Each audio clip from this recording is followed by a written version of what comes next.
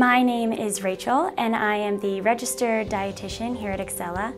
I found Ixcela extremely interesting because I knew the importance of gut health. I just was intrigued to learn more and curious about the test that they utilize to look at the gut microbiome versus a stool sample. Ixcela is different from other gut health companies because instead of looking at the variety of microbes found in the gut, they are going to look deeper. They are going to look at how well the gut is functioning related to different markers in the blood. These markers can be then manipulated by increasing the diversity in the population of the gut microbiome or by a dietary lifestyle intervention. At Ixcela, we really pride ourselves in being a science-based company. Our research is based off of over 40 years of research from a scientist here at Ixcela, and that's really important to us. We know that there are a lot of health recommendations out there. We want to make sure that everything that we offer is going to be very sound. We are going to give you actionable and measurable recommendation. Instead of giving you a blanket recommendation that might help your score, we're going to give you a specific recommendation based on a type of food that you should include in the diet or a lifestyle recommendation, maybe that you need to focus on sleep or you need to focus on physical activity or stress management. Ixcela is going to help you hone in on the certain part of your life that really needs the most attention. The results from the Ixcela test are going to be based off of two different things. The first being the health profile and questionnaire.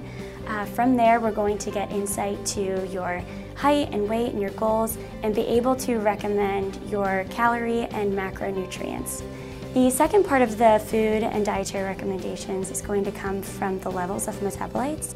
Once a client takes the Ixcela test and gets the results, they will be given a score for 5 different dimensions of health.